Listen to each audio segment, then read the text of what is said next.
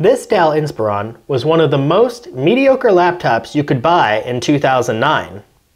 Everything about this computer is just average, from the lower mid-range Pentium processor to 4 GB of DDR2, even though most computers use DDR3 at this time, to the average consumer-grade build quality that this device has.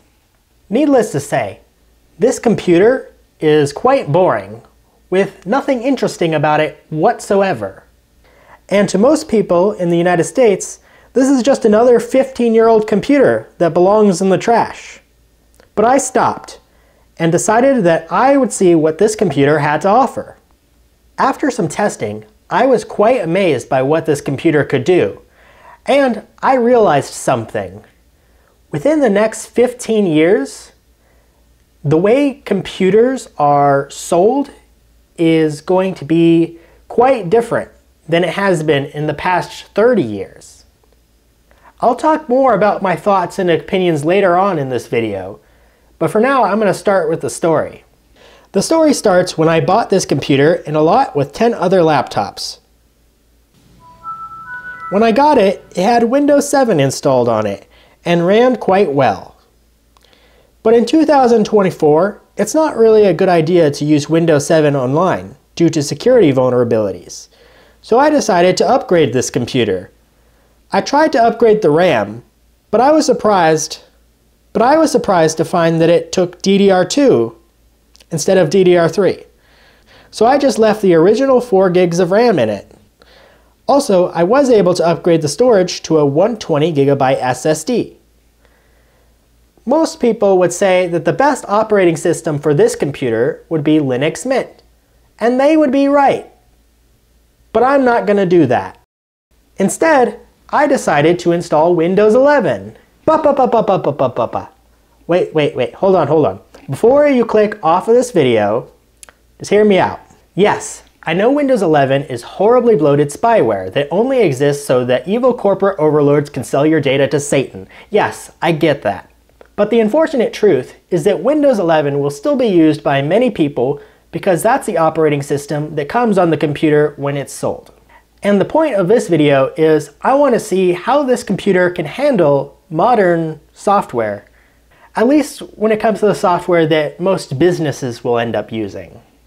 When installing Windows 11 using an easy-to-boot drive, it was quite easy and didn't give me any trouble. It even recognized the Windows 7 product key and was able to be used to activate Windows 11 Home.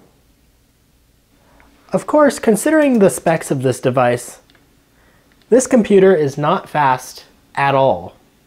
It's actually pretty slow. But I am able to open up a YouTube video and watch YouTube. I'm able to open up Microsoft 365 and make edits to Word documents and PowerPoints.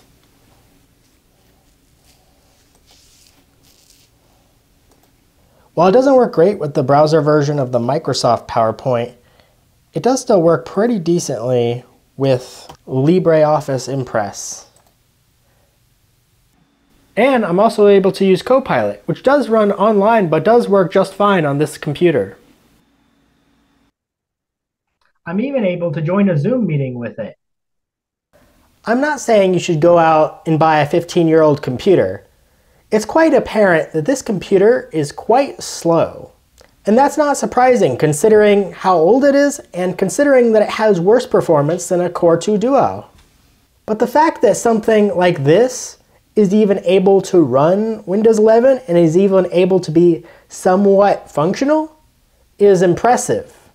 Don't get me wrong, this computer would make a terrible daily Windows PC. But someone could use this computer for basic tasks in Windows. If you got just a couple years newer gaming laptop from 2012, that would have much better performance than this computer, and it would be substantially more usable. The reason why I'm impressed that this computer is able to run Windows 11 and be somewhat usable is because this wasn't always the case. You couldn't always run the newest software on really old hardware. For example, what would happen if you tried to run Windows 7 or Windows Vista on a computer from 1994? Well, the minimum requirement for Windows Vista is about 500 megabytes of RAM and an 800 MHz 32-bit processor. If we take a look at this 30-year-old computer magazine, some of the fastest business desktops only had 100 MHz processors and a maximum of 128 megabytes of RAM. In the decades prior to this computer, people needed to consistently upgrade their computer just to keep up with the latest software. And during those past decades, computers kept drastically improving. When it comes to modern computers, more and more people are realizing that they don't have to upgrade their computer every 4 years anymore. More and more people continue to use a computer that's over 6 years old. It's not that new computers aren't getting better, well, except maybe a few exceptions, but in general, computers are getting much, much better every year. I would say that the newest processors today are much better than processors 3 years ago. The hardware is becoming so good that the main bottleneck to a computer is its user. The thing that makes me realize that something is going to change is that more and more people are holding on to their old devices and less money is getting spent on buying new devices. And in one way or another, tech companies are going to find their way to get their money. Otherwise, they'll go out of business. And that's not surprising, because that's just what companies do. They're there to make money. But what I wonder is what changes are going to happen that are going to cause people to spend more money on tech. Maybe devices will become more fragile and people will have to replace them when they break. Or maybe prices for computers will have to increase and people who can't afford a new computer will either buy used or rent a new computer. Maybe all computing will be centralized and the computing power you get will depend on what subscription you have.